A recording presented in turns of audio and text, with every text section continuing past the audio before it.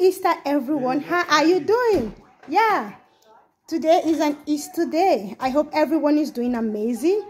Everyone is doing great. Yeah, today I'm going to talking about today the message of God.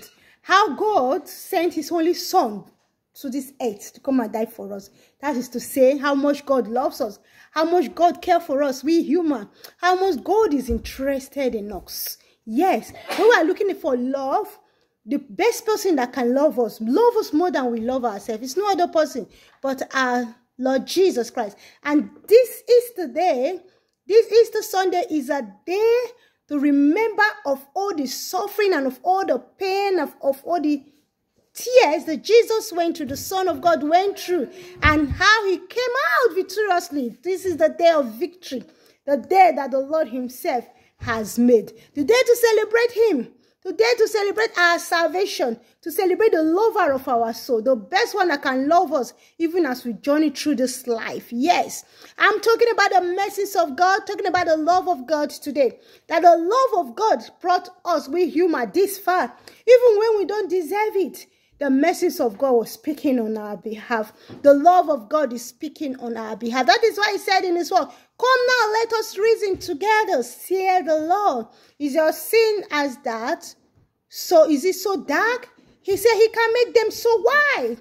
What is that thing that you think the Lord cannot forgive you?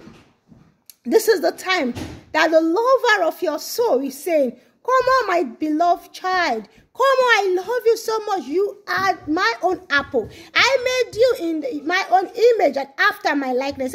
You are the apple of God's eye, says the scripture, says the word of God. So, this time of resurrection, this is time of joy. Let nothing pull you back because this is a time of mercy. This is the time of love. Come unto the Savior Jesus. He has done all the finished work for you. You don't have any reason to doubt. You don't have any reason to think God was not merciful to you. He's not good enough. Oh, you are not good enough. No, you don't need to be good enough for God to love you. He just loves you because he made you. He knows the stuff that he has made. Yes, the devil is trying to mess up with you and make you feel less of who God has made you to be. Through my voice, the Lord is saying, come on, my beloved child. I love you. I'm interested in you. I have a plan for you. I have a purpose for you.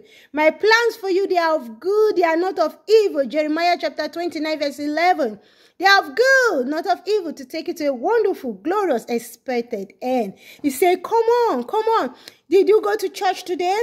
Or you didn't go to church today? It's okay. The Lord is calling you. He's calling you. Say, come on. Don't allow the people around you, the way they serve God, to make you to feel God doesn't like you. Or to make you to feel, oh, if these people are this way, I can't serve God. You can serve God because God is calling you. He's not calling on everyone. He's saying anyone that will believe in it. You know, see John chapter 3 verse 16 say, anyone that believes, they're going to be saved. They're going to be restored.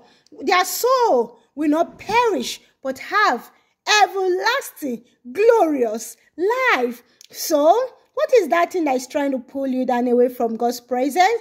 Through my voice this day saying, come on, come on. Let nothing pull you. Let no man pull you. No human being on the surface of this earth. It worth your salvation apart from Jesus' blood that was shed for your sin. So, don't let the deceptive nature of mankind to say, I can't go to church because of this person. You have no excuse. I can't accept Jesus because of this person. Oh, you have no excuse. Why?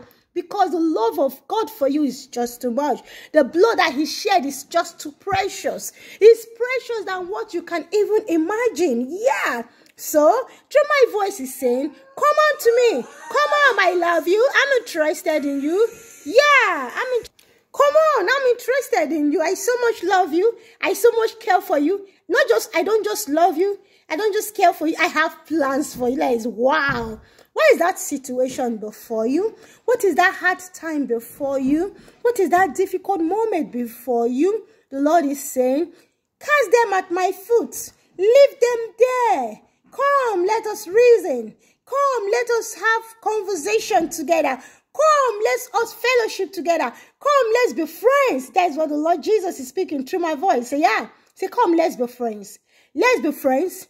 Let's have some good time together. Yes. When the King of Kings, the Lord of Lords, the Ancients of Days, the one whom heaven is his throne, this whole earth is his footstool, is saying, come, let's be friends. Wow. What an honor. What a privilege for us to go to him and be friend of Jesus. Yeah. So this is Easter Sunday, the day that the Lord has risen. When he said the day the Lord has risen, what is it like? It implies a lot of beautiful things. It means, the pains are gone. He says, by his stripe, you made whole. Yeah. Also by his stripe, you are delivered from all forms of oppression. Is it financial oppression, sickness oppression? Is it a mental oppression? What name it? Is it that he doesn't even have a diagnosis yet? You're free from it all. You are free from it all. Yeah. So no matter what is going on, remember, even in the storm, what was Jesus doing? He was busy sleeping. That is to say, even in the storms of life, when Jesus is in that boat of yours, you can be still peaceful. No matter how the storm might look. It might look very terrible. But that peace is just, he said, my peace I leave with you. My peace I give you, not as the world giveth. Yes. So through my voice, the Lord is saying, come. In this channel, we are going to be praying. We're going to be doing a lot of prayers, intercession prayers, studying the word of God, prayers, praying with the word of God, prayers, fasting. Yeah. So this, if you've had this video, I'd like you to share it, thumbs it up, tell a friend about this channel.